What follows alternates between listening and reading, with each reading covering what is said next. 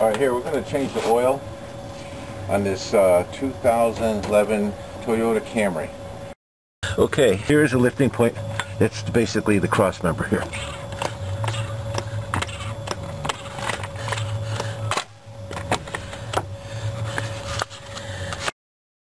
So, what I did is I jacked the car up and I put it on stands. I also took this tire off, but you don't have to. The only reason why I took the tire off, so it makes it a little easier for me to film it so you can see in there. That's all. So you don't have to take the tire off at all. Now, if you don't use this hydraulic jack like this, you can use the jack from the car, but make sure you put jack stands under it because it's not very safe. Okay, here is the dipstick for the oil. See, it's in between the two, so it's down, but we'll straighten that out. Now, the old style is, they used to have them down here in the front, and you just clamp it around, and, hang on, wait. So the old style, this is from Chevrolet, but it just fit down in there, and this went over the top. You hooked around, and you just took this off. And then it just has a seal here. But with the new ones, I think they started in 2011, maybe 2010. They now use this type of thing. This is a canister tool, and that goes up in the canister. Now, I went to my local auto parts store. They have plastic ones. They told me to go to Toyota and buy one of these metal ones because they're better, and if you ever break it, I don't know how you're going to get that filter out again, you know. So that's why I went. I think these were like 35 bucks or something like that at Toyota, but I think it's well worth it. Okay, so now let's go down and take the filter out, and we'll put the new filter in. Okay. Now that we're underneath the car, got the oil can.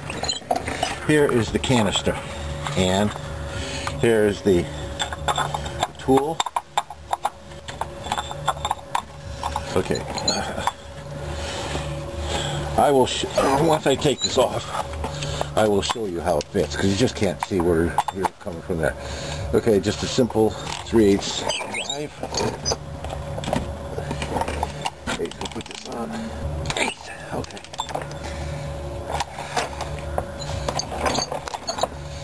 Okay, we broke this loose. Bring the oil can down here.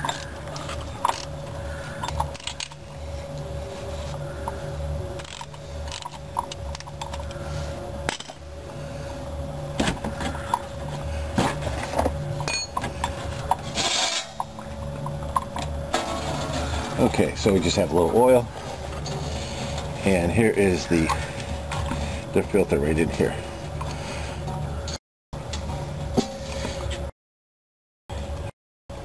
I'm going to go back up, and I'm going to clean this off, and I'm going to show you how all this fits. In the meantime, just let this drip down a little bit. Here's where it went, right in here, just screws right in. So I'm just going to clean this out a little bit. Wipe it all nice and clean, and we'll leave that alone. Now that that's all done dripping oil, we'll come over here to the oil pan itself. This is a number 14, and if somebody didn't tighten this up too bad, I'll be able to get it off.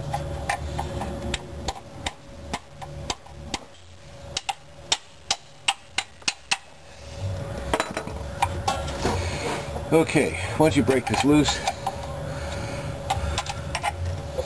it comes off pretty easy. Have your pan ready, and there you go. Now we'll just wait for that to drain out. In the meantime, we can go work on our filter.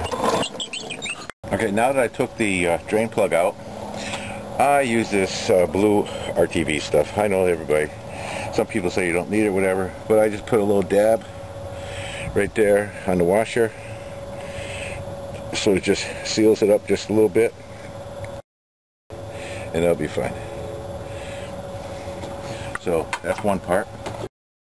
So here is the tool itself. Now here, you notice that it's got 3 grooves, and that's how it fits, so that, you know, you just take this off, screw this off. Now here's the other item, and I have made this mistake myself. And if you put the oil ring in the wrong place, after about 100 miles, it's going to squirt out on you. What happens is, it belongs in this groove right here, not on the end. Everybody puts it here and makes that mistake. It belongs here. See? So, putting it in the wrong spot, that is the problem.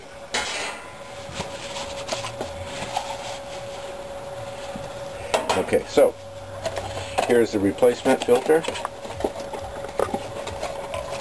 Here's a little tool that they give you. You can take this off and put it in here and drain some of that oil. I don't do that. And here is the filter itself. It just goes right in here. A little spring loaded. Okay. Now the real thing here is the O-ring. Okay, so what I do, I just put a little oil on it. Be careful, because you don't want to stretch this. Okay, just want to put a little oil on it. And then, just gently put it on here.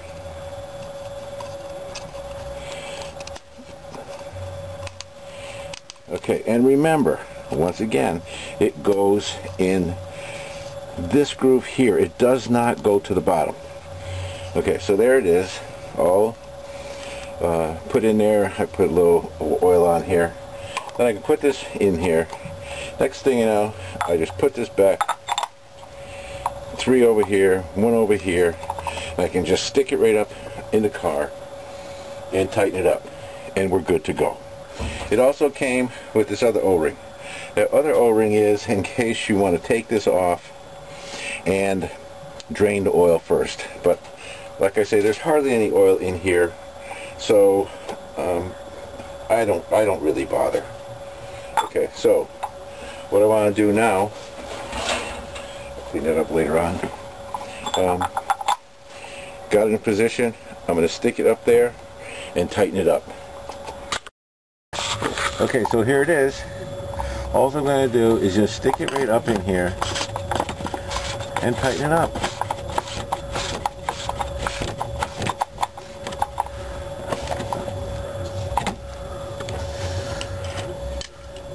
Then I use my 3/8 drive.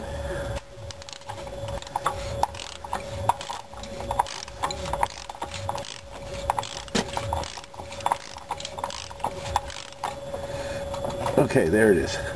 I'm not going to super tighten it because I'm going to want to try to get it off some other day. Alright, now the next thing is the water. The oil is almost all drained out over here. So, remember we put that little bit of bluing on the plug. So we'll just stick that right in there.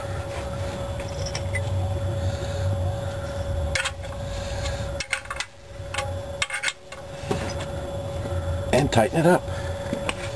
Okay, so that's all it takes on the bottom. So let's just go back up to the top now. Here's where you add the oil. And I have a little funnel here to make it a little easier for myself. I happen to be using 5W30, and I'm using regular, not synthetic. So I'll probably get 1,000 comments, but what I do is I change my oil every 5,000 miles. I guess recommended for Toyota is 10,000, which is synthetic, but I don't know, I just like this better. And there's a lot of sites on YouTube that'll explain the difference between the two of them and why people use one over the other.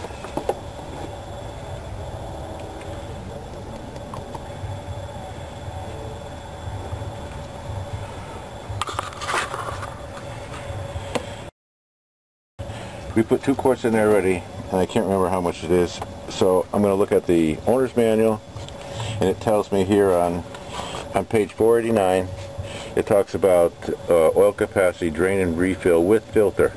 So we have a small little 4-cylinder engine. It takes 4.7 quarts.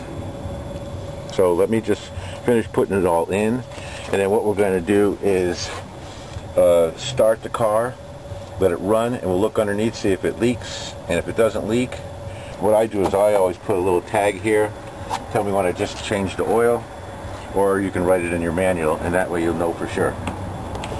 Now that we put all the oil in, make sure you put the cap on.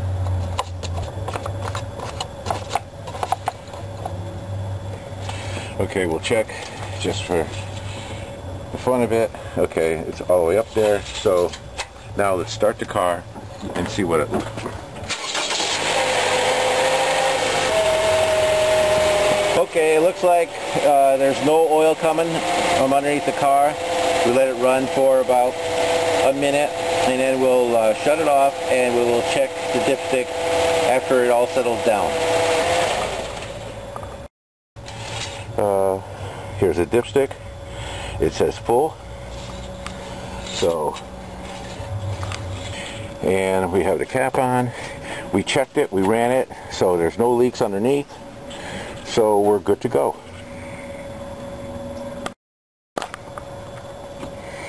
Okay, I have a habit of putting a piece of masking tape either here, or sometimes I'll run around the hose, and this is 12/27/16, and it is 75,000 miles with this oil change.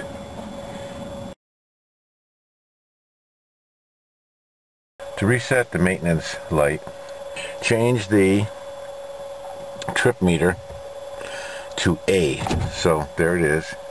You can see that goes to A, and it's just done by hitting this button. If you hit it next, it goes to B, then it comes back to regular, and then it comes back to A. While pressing the trip meter reset button, turn this engine start to off position. Then switch it back on.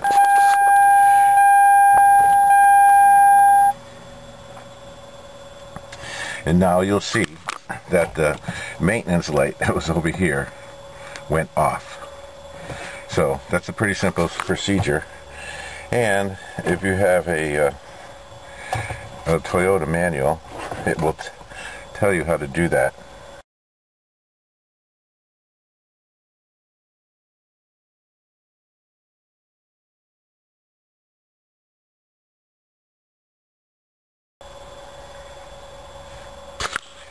And that's it.